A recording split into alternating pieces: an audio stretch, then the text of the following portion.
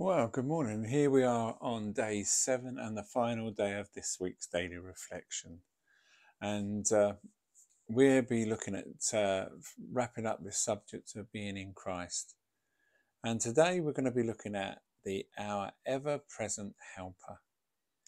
Hebrews 4:16 says this: "Let us therefore come boldly to the throne of grace, that we may obtain mercy and find grace to help in the time of need." You know, God's grace is not a one-time gift. It's an ever-flowing river that sustained us in the moments of our lives. You know, when you think back to moments when we were struggling and somehow strength and peace came to you, wasn't that the hand of God's grace? You know, this verse encourages us to approach God with confidence. We don't have to be timid or fearful.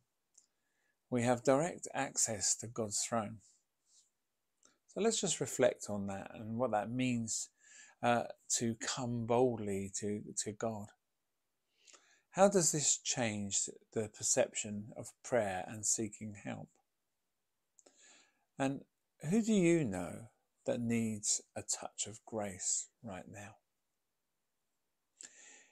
Now, it could be someone dealing with loss, anxiety, or just the stress of daily life. You know, reach out to that person.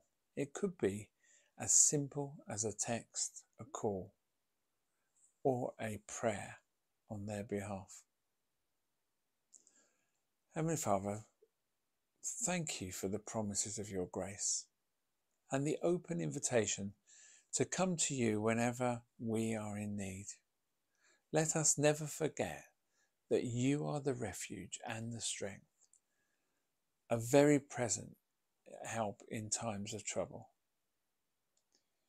You know, carrying this affirmation with you that God's throne of grace is always accessible to you, and that you're empowered by his grace to overcome challenges and to extend his mercy to others.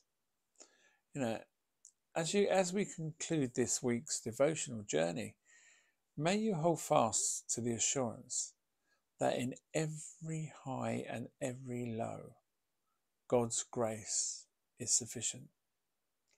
His presence is guaranteed, and his help is only a prayer away.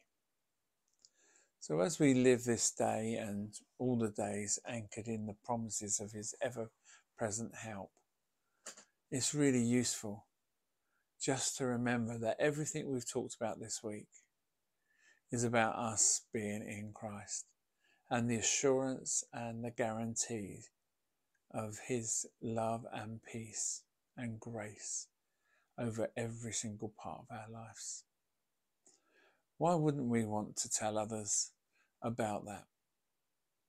And maybe this week has been a week where you can reflect on that and you can think about what that does mean for you and I as we witness to others and give them the opportunity to get to know Christ and, you know, have that freedom and that grace, and to know that all that we've learnt this week about being in Christ is available to them.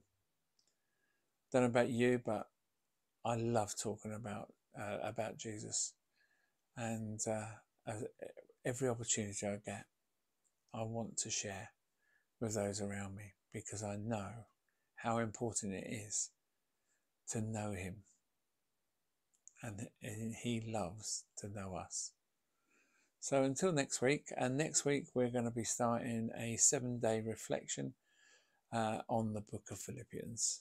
So until then, I shall see you next week.